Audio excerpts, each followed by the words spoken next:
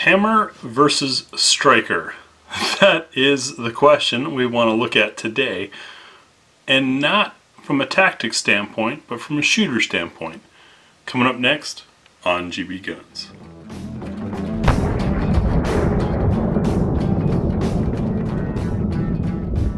So first things first, both firearms are indeed clear and dirty. Hammer fired versus striker fired is a debate that is almost as bad as some of the caliber debates, maybe even more pointless. But it's a question I've had, not so much on the, will something block the hammer, or can you fire again with the striker, things like that, because of course there's all kinds of guns that have lots of ways around those. I want to look at a more classic hammer versus striker from the shooter standpoint, and that is recoil and reset time, getting back on target and back on trigger. My theory is as follows. In a striker fired gun, we've got a spring in the back here that arms the striker. You heard that first click? It's not there now. That's arming the striker in most guns. And then of course when you go forward, your trigger lifts up on that safety plunger and releases. So that, aside from the locking system and recoil spring, is the only bump in the path for the gun to cycle. What about hammer fired? Well, with the hammer fired gun, fire. On the way back, you've got the locking system, the recoil spring, and pushing back. You heard that click? I'll do it again. That click there to arm the hammer and hold it back. And those springs have various weights depending on the gun you've got. And that's what, of course, what gives you a light trigger, and you're forced to detonate the round. So my thought is, if some of that rearward energy is going into arming the hammer, is that making it softer in the wrist? I chose these two guns because they are the two most similar guns I have that are both striker and hammer fire. We've got the Grand Power K100 and the Grand Power, which one was this? The Q1, I believe it was called.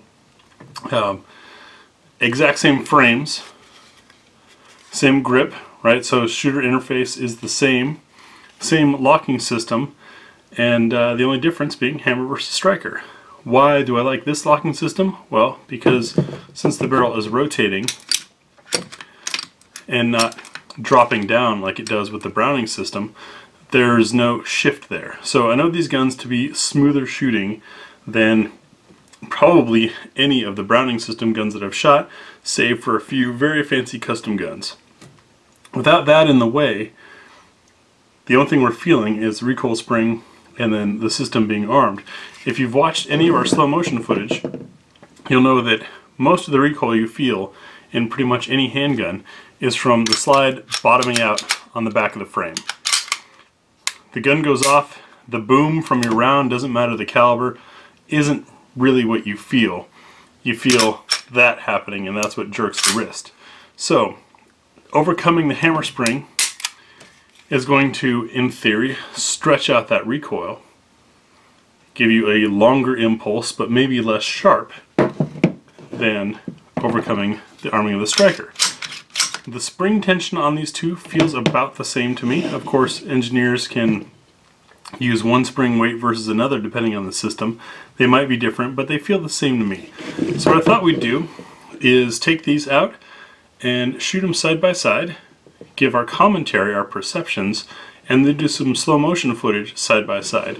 We also want to try the Manus X10 since it has a recoil shot in it. So let's get to that footage.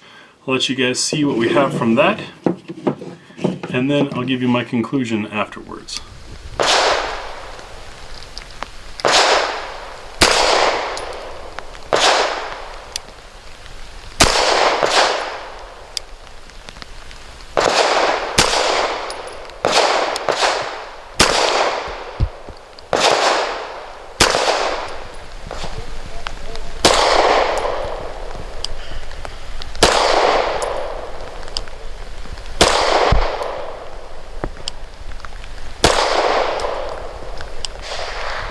So my perceived notice between hammer fire and striker fire is that while I enjoy the push of the hammer fired guns, it shoots with intention. It's just really strong. It also brings a lot of recoil. I think that I prefer the striker fire. I was able to get back on my sight picture. The recoil was not intense, much softer shooting. I think this would be my choice.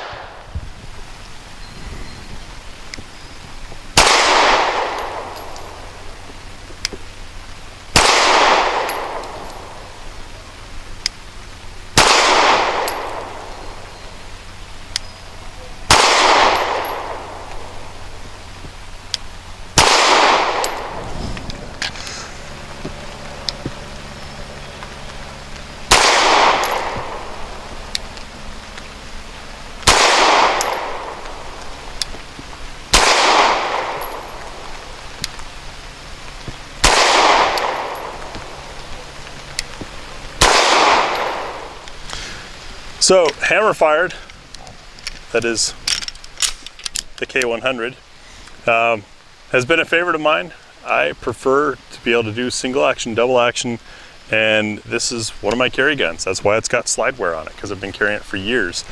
That said, shooting it side by side with the striker fired Q model, I think the striker was smoother. My theory, and we'll have to see in the slow-mo, and you folks already know, is that, as I said in the intro, when the hammer's down and you fire, the slide has to overcome that hammer spring pressure first. And although I thought that was gonna slow things down and smooth things out, it seems like hitting that is sort of like an imaginary first wall, first impact of resistance. And that's what's causing the lift in the recoil. I don't know, this is an interesting test. So what did we learn from this? Well, the Manus X recoil measurement, though pretty handy from such a small device, I'm not sure really helps us out much. It does tell us the pitch, the angle degree change, and then a little bit of yaw, how much the gun is swimming in your hand. That's more about grip, and then your time to get back on shot. But we didn't see any noticeable difference from one gun to the next. Do want to note, we use Nosler Match ammunition for this, because in my experience it's been the most consistent, like down to 1.5% variance in velocity ammunition. I wanted to make sure that while filming that high speed, and also with the Manus X on there, that we didn't have any ammo randomness throwing off a reading and causing our averages to change. But to me, I think it's all a matter of perception as far as which one feels smoother. The hammer fired felt a little rougher, I want to say, but I had more confidence in shooting it. It felt better. So I think this is definitely a mind game of hammer versus striker. I'm interested to hear your thoughts on it. Please comment below in what you saw in the footage. If you thought there was a difference beforehand, if you think there's a difference now, and regardless, which one you prefer as far as recoil. I realize this is a very difficult test to replicate. You've got to have both of these gram powers, not the most common guns out there. But if you've got something similar that uses the same recoil system, same length barrel, same weight gun, same grip, let us know. Thanks for watching.